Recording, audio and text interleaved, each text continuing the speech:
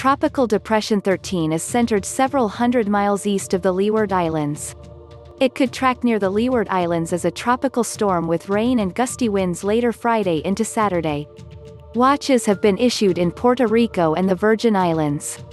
This system might approach the Bahamas, Florida and the Gulf of Mexico early next week. The intensity and track forecast for this system is highly uncertain when it approaches the U.S. It's too early to determine what, if any, impacts the U.S. mainland may see.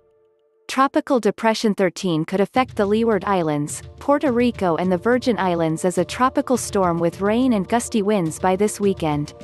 This system may then head toward Florida and the Gulf of Mexico early next week, possibly as a hurricane. However, its forecast intensity and track at that time are highly uncertain.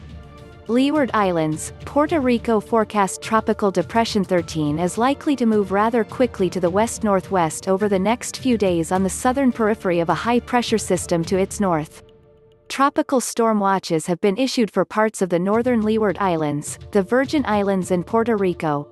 This means tropical storm conditions are possible within the next 48 hours. Current watches and warnings: a watch is issued when tropical storm or hurricane conditions are possible within 48 hours. A warning is issued when those conditions are expected within 36 hours. Rainfall and gusty winds from this system could reach parts of the Leeward Islands and Puerto Rico by later Friday into Saturday.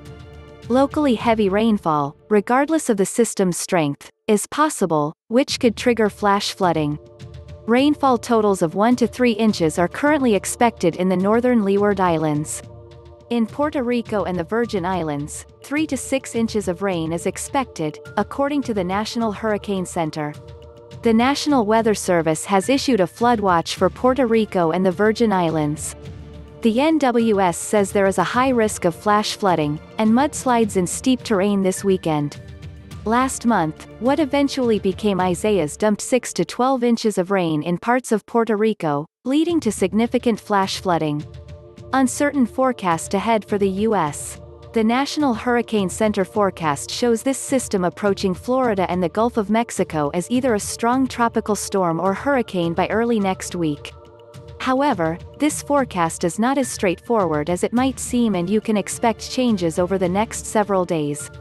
Warm sea surface temperatures and low to moderate wind shear are factors that favor the steady strengthening of this system through the weekend.